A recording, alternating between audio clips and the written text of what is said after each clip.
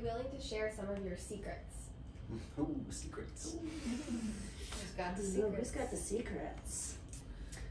One of my favorite strategies that I'm a little reluctant to share is utilizing odd numbers. So I think by nature, humans are designed to stick with offer numbers or escalation clauses or things like that at a $5, $10, or $15,000 value increment, and I've decided to switch it up and throw in some random numbers in there, and I think I've had a ton of success.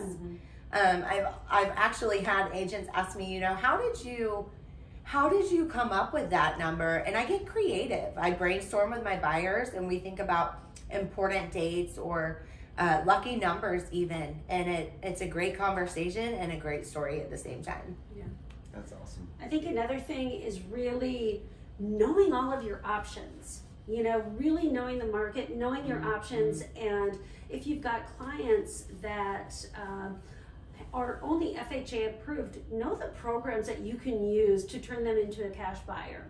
And just in looking out for just strategic ways to set yourself apart from somebody else, and whether that be having amazing communication with the other agent and just answering your phone, not having a full inbox, just really easy tips that make such a difference, when you're trying to get the deal done. Send the offer in one PDF.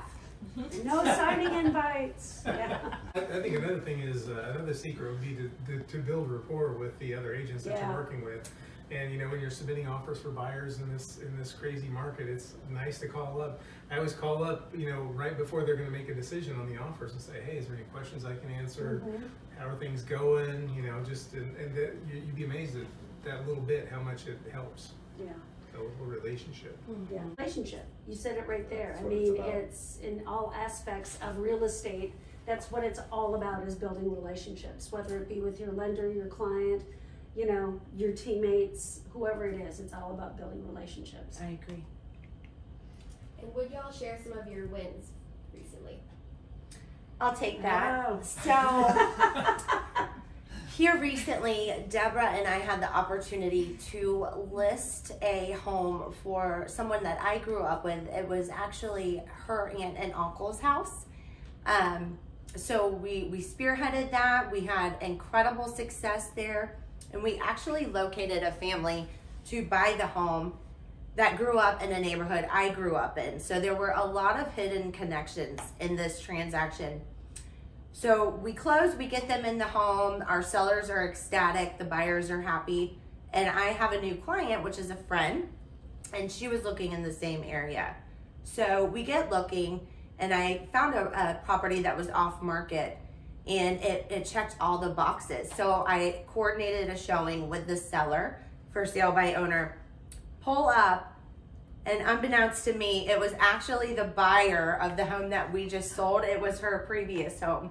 So That's crazy. So not only did we sell her and her family's current home and they moved in, but we sold her previous home as well, and it just made for a really good story. That's really neat. Like, didn't know you'd be here, Right. and here we are all happy. Awesome. I'll go next. My first win was selling a property unseen, and I sold it by video, sight unseen, and it was for my grandparents. So, first win for me. That's awesome. That's great. That's awesome. I had one here that just came up, got a referral from a previous agent who's now a lender, and they were clients of hers that are out of New York. They came in on the 21st, and we had 5 days to find them a house. And we had a storm in between those. We had our snowstorm come in between that, but we got it done. We went out, we probably looked at about 40 homes, and in a booth, that's not the easiest, but we got it done. Went under contract and closed 6 days later. So, Wow, Wow. 6 days. 6 days, yeah. 6 days. Had an inspection, we did everything, but we just did it in 6 days. It was tight, but it's all about who you know. It's a win. Awesome. Yeah. Good deal. Anyone else?